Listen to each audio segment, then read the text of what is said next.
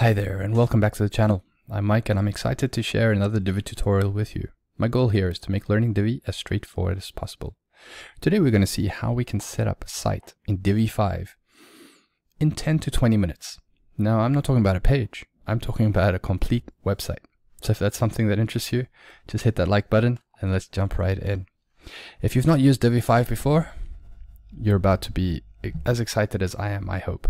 If you have used it, if I do anything wrong, let me know in the comments and we can see how we can build on this together. All right, so we want to go build a page, right? Let's go add a page. All pages, let's add page. And I want to add in a home page. All right, and then I want to hit use Divi Builder. So there it's loaded up. That's pretty quick, right? So this is now the Divi 5 interface, the building interface. Now, there's a couple of things that you can see here, but the one thing I want to draw it to you is that, did you notice that there was any difference in this process compared to when we used Divi 4? I hit the use Divi Builder and something was missing. You remember what? Well, it didn't give me the three options to start from scratch, to use a pre-made layout, or to build with Divi AI. That was missing. So does Divi now, have they noticed that doesn't work and they've moved it away so that we can all just build ourselves and that's it? Well, thankfully no, because as somebody who makes use of those pre-made layouts a lot, I'm very happy to tell you they're still here. You just click on the plus button in the top left-hand corner here, add layout, and there's the familiar buttons that we have. So if we click pre-made layout, we see all the same ones that we are familiar with. And if you're familiar with my channel, you'll know that here's my favorite. Okay, so that is one way to do it. Now, when we click on it here, it gives you the options here that you can build. Now, if I click on landing and I say use this layout, it's going to load this entire page, images, font, and everything all onto that page that I'm asking it to do so. But Divi has now given you another option. And that option is something that they call quick sites. So I'm just going to exit out of here. So if you want to exit out of the Divi 5 builder, you just click on the exit button at the top here. I'm going to discard and exit. And I'm also going to move this page to trash because I don't really want it. We want to now go and see how we can set up this website, entire website, quick. And they give it a very apt name. If we go here to Divi dashboard, it's called Divi Quick Sites. All right, so this one is like, I always believed when I read about Divi Quick Sites before that it was mainly focused for using a Divi AI. But I see now that I've started using Divi 5 that it also includes the pre-made Divi starter sites. Now, the pre-made is not using AI. So there's no, you do not need the AI subscription for this. So let's see how that works out. If I generate a new site, it gives me the two options. You can use a pre-made starter site or you can generate your site with AI. So this one we want to look at, select a website template. So if I click on that, it then gives me a bunch of options and I can go through this and I can look for one that sort of falls in line with the kind of website that I want to build. And if we see anything,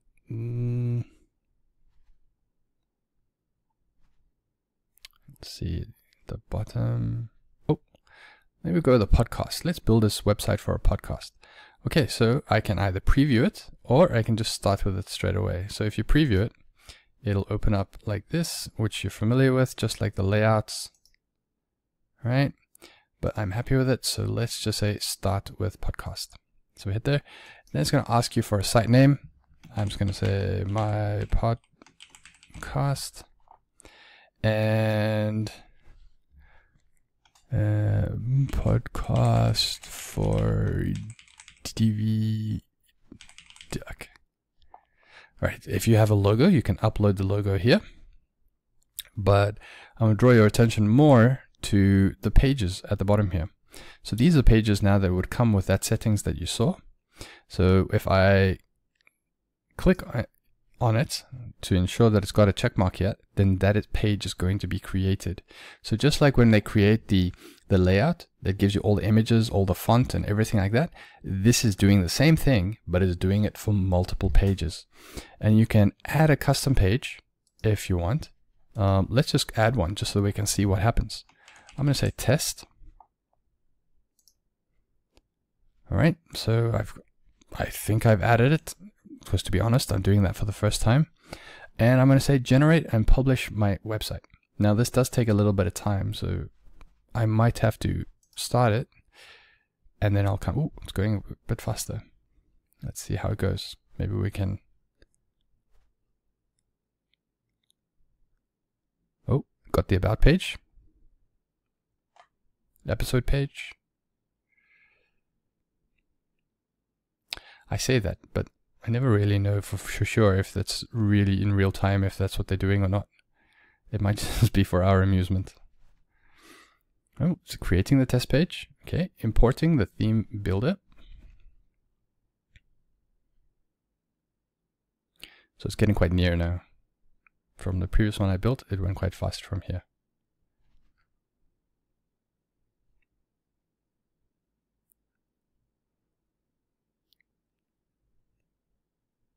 Okay, saving theme builder. And it's done. That's it. So all your pages are over here.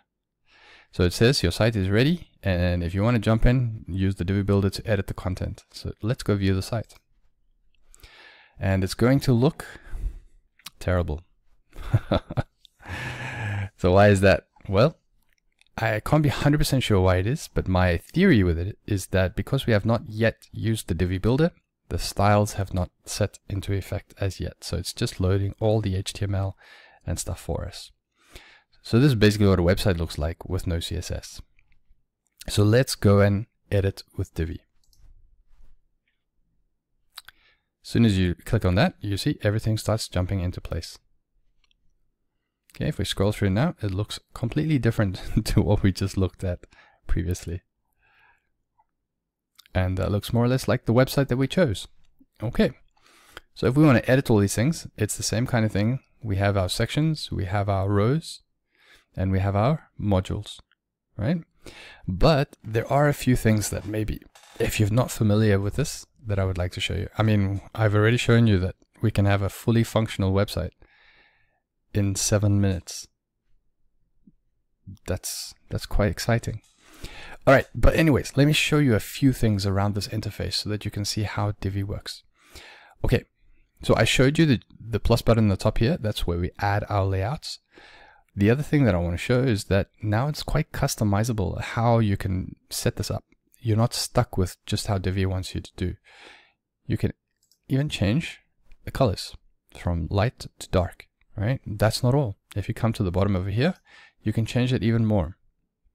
So they have a position, right, page, okay, 50% opacity, all these that you can change. Okay, we changed interface mode to dark, but now you can also change the color scheme to purple, or to, if you're feeling very, wow, you can even make it red.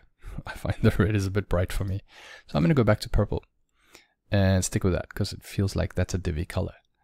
All right, and then we can close that. So now you can see everything here is now purple in the dark theme. Okay, so the other thing I want to show you is that, remember like when we build websites with Divi 4, you always have to say, okay, I want to do the row settings over here. So what I need to do is I need to go find, where's that, there we go, the gear icon. Okay, row settings, and I click on row settings and boom, there we have row settings, right? Now Divi has made this a little bit simpler. So if I go back to page and I say, okay, I want to go to the row settings, all I need to do is I need to see that the row settings is highlighted. So if I see the green like that, it's highlighted. I click one time and boom, there we have row settings. How brilliant is that? This is going to save so much time and so much frustration of times when you're building out the row and it happens that the sizing doesn't work. So this falls under the other. I'm sure you've gone through this before, so I don't need to explain too much detail, but this falls under something else. So you can't get in there and you have to like sort of move the mouse slightly. It's so frustrating. So you end up jumping into the wireframe because you cannot access the Visual Builder. So this makes it so much easier now on the Visual Builder in order to build that. Now I did mention wireframe. Does that mean it's gone? No, that's still here as well. So if you go over here, we have the wireframe view. Looks a little bit different. Looks a bit more smaller, and then also with the dark, I suppose that makes it look quite a lot different. But we have access to it right over here. Okay, take that off. Now the next thing I just want to show you, and I think we'll probably stop it at that, is hands up if you've ever tried to build a layout that has two buttons next to each other. If you've tried to do that before, I'm sure it's been a bit of a frustration. But I want to show you now how it works in Divi 5.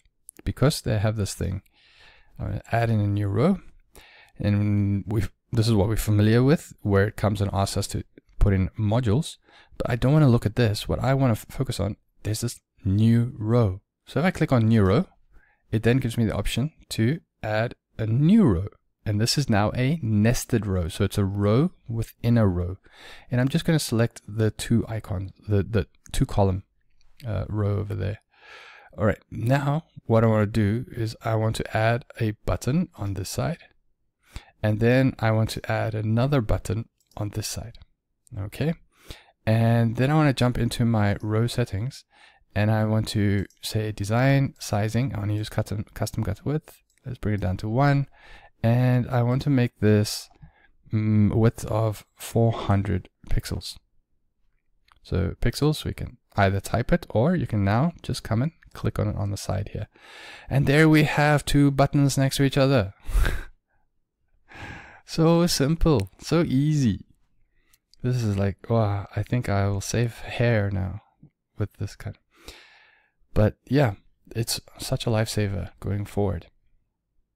And so I think I'll probably stop the video here for today's one, because the main thing that I wanted to show you is just how quickly you can get the site up and running.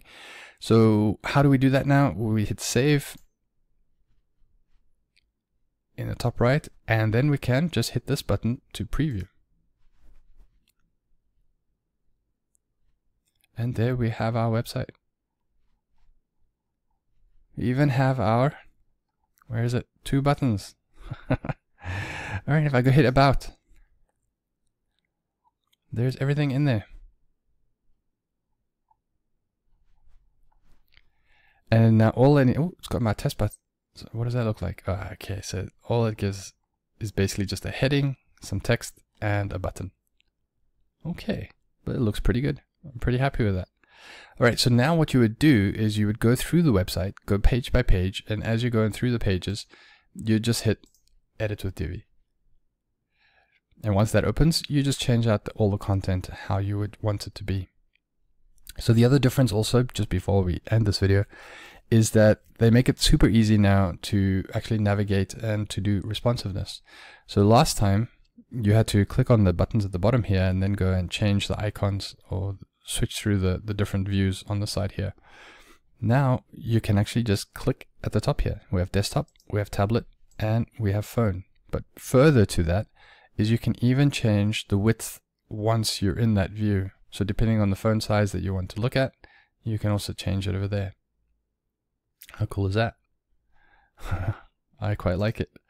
All right, so we save that and we can exit. All right, and there we have our website up and running. This video, including me showing you just a few of the features that Divi has. We've gone from not having a website to having a website and giving you a little bit of a tutorial on how to use the Divi interface in 13 minutes. Well, 14 minutes, I guess. So that is how you can build a Divi quick site in under 15 minutes. But I think we had 7 minutes, right? You can do the whole process in 7 minutes and have a website up and running. So I hope this is something that excites you as much as it excites me. And if it does, do hit that like button to let me know. I'm planning to do more Divi tutorials on Divi 5 as I learn more about Divi. And so I will be creating more of these and uploading them in the days to come. So be sure to subscribe so that you don't lose out on any of these tutorials. And if you have any comments or suggestions for future videos, do let me know in the comments. As always, thanks so much for watching, and I'll see you in the next video.